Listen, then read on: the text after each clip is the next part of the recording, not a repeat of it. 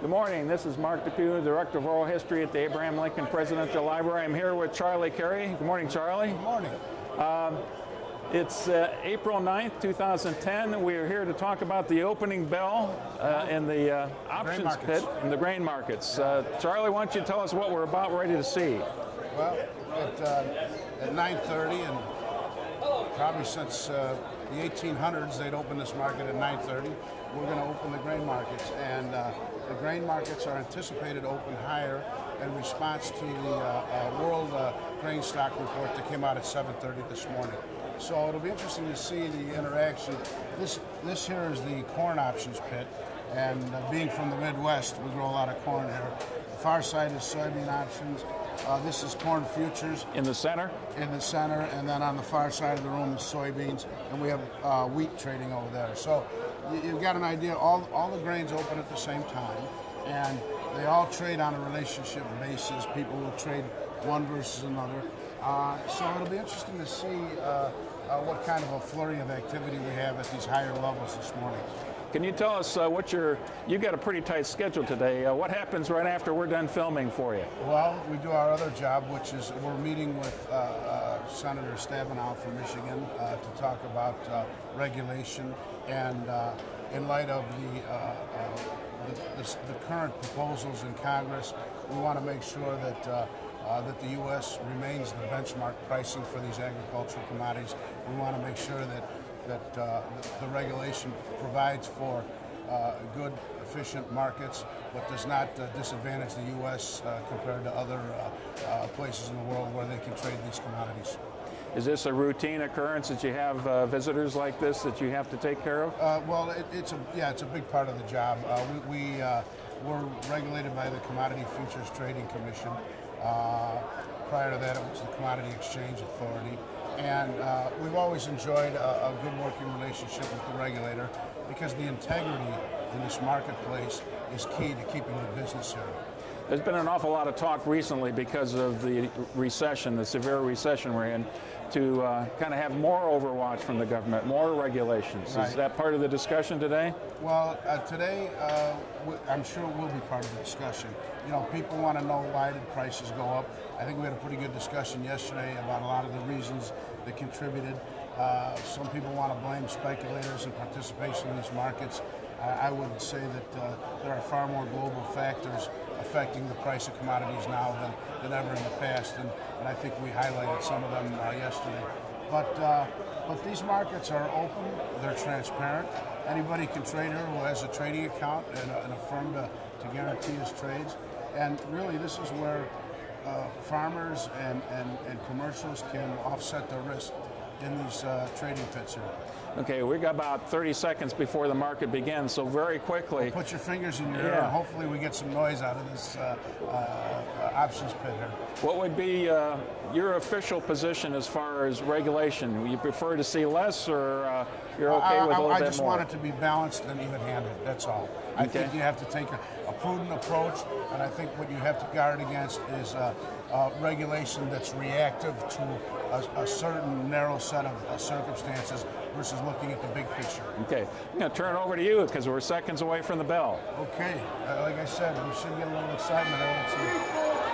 Okay, you're seeing the corn futures pit. They've opened the market with the prices. It looks like it's about 3.5 cents higher, not quite as high as they had anticipated. Wheat is 8 cents higher, and soybeans are 10 cents higher in the old crop, but they're only 3 cents higher in the new crop. And that's because the grain stocks were forecast to be 190 million bushels at the end of this year, which is a little bit tight. If there's any surprises, that's not a lot of surplus to deal with coming into the end of the year.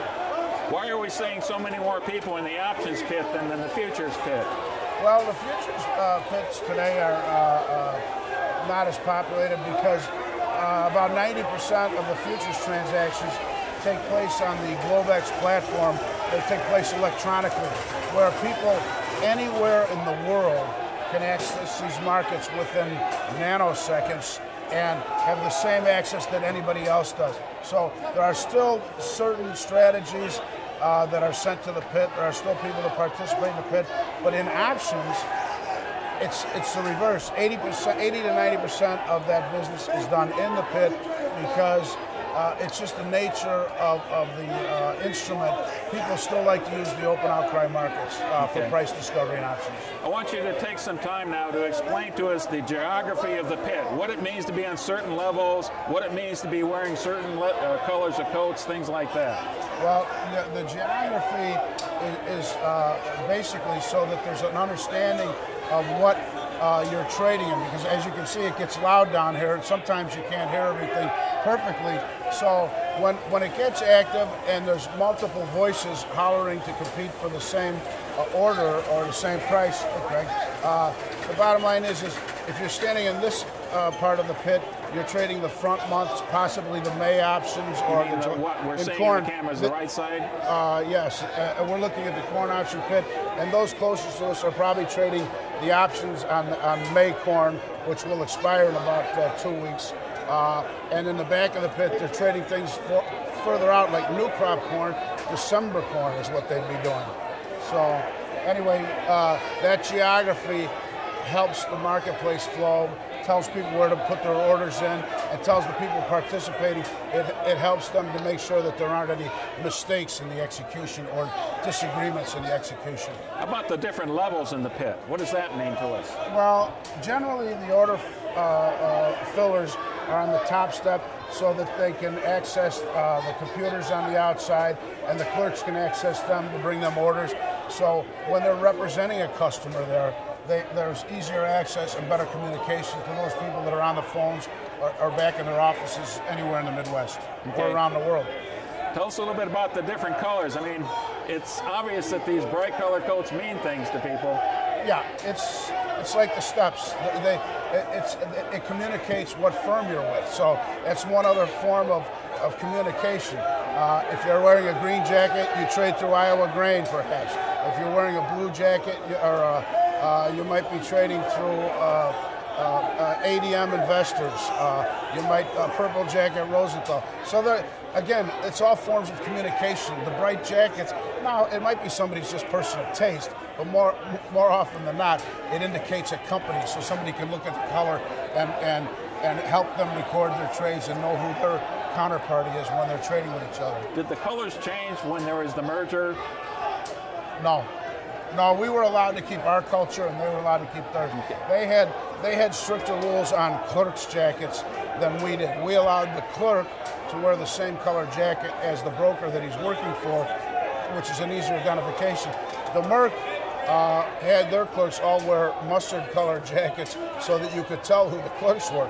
But we felt it was more important to structure it this way so that people could identify the teams of brokers that they're working with. How do you differentiate, looking down there, the actual traders versus the runners that you've been talking about? And what are the positions? Well, generally, if you look at somebody, the runners don't have a badge. If you look at the members, over in that corn pit, you'll see a yellow badge with some letters on it. That's called an acronym. And you might take your initials. My badge says CPC, Charles Peter Carey. It could be the name of your son or daughter. It could be just something that, again, a form of communication.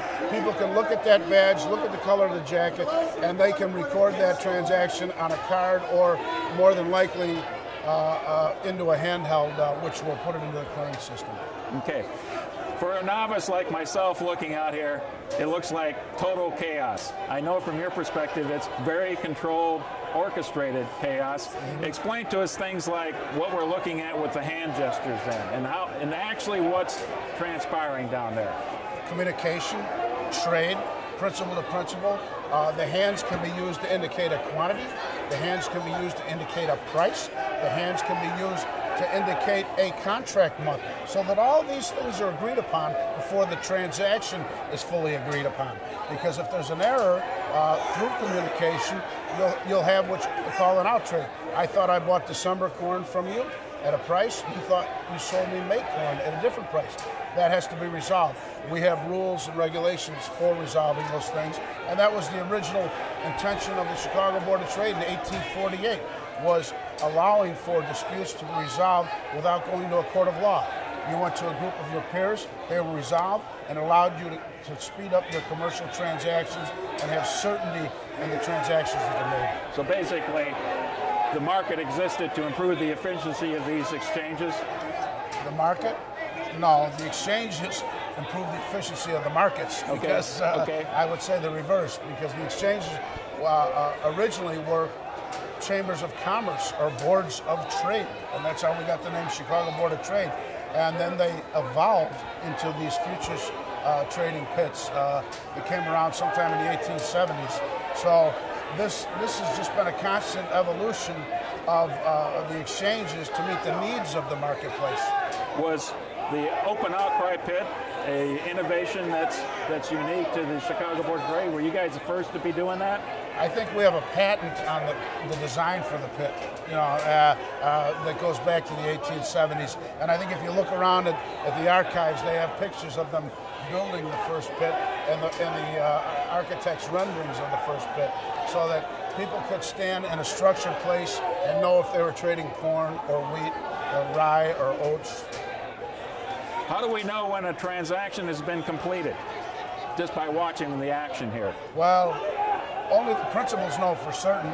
The two people. The most important thing is that that is just that gentleman with his hands exposed outward is offering an option on corn at a price, probably multiple contracts, and people are bidding lower, and they're trying to haggle over that half-cent differential.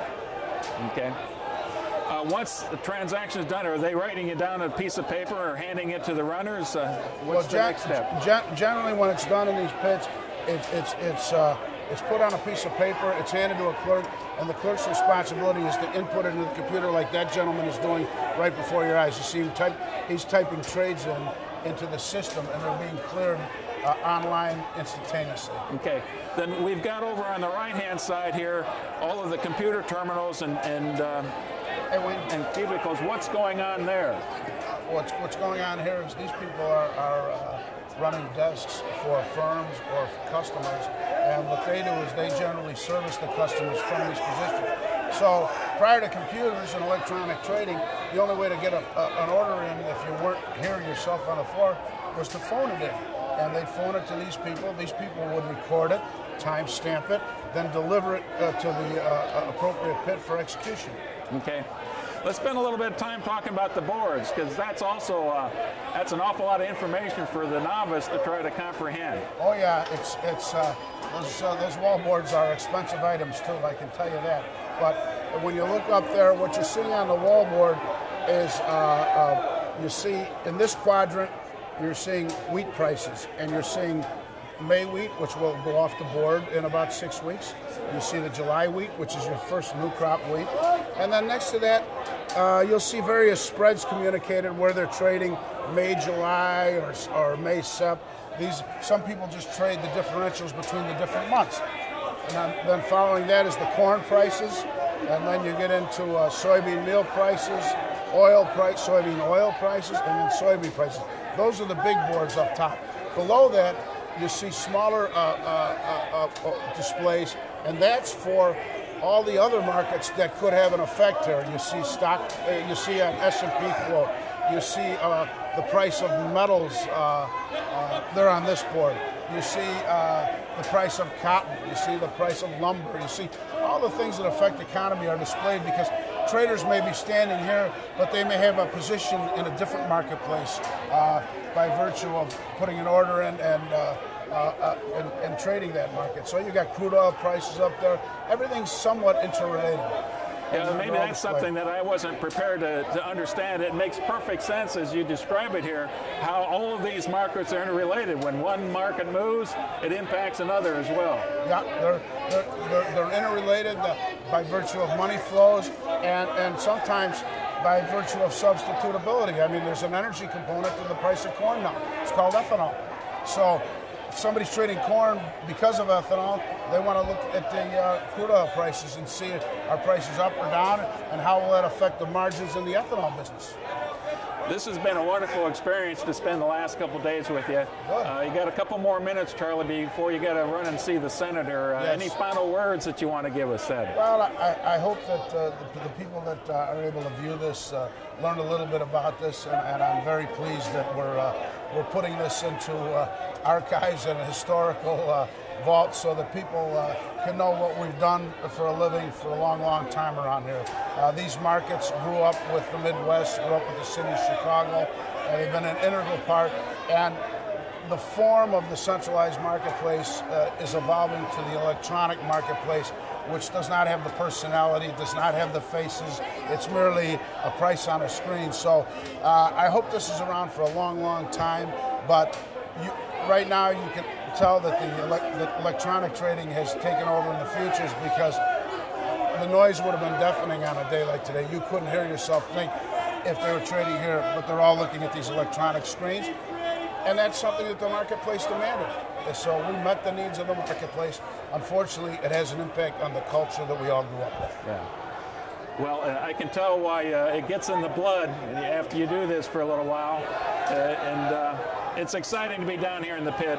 And again, it's just been a wonderful experience. Thank you very much, Charlie. Thank you. Thanks for coming in and doing these interviews. Okay. Thank you. That's it.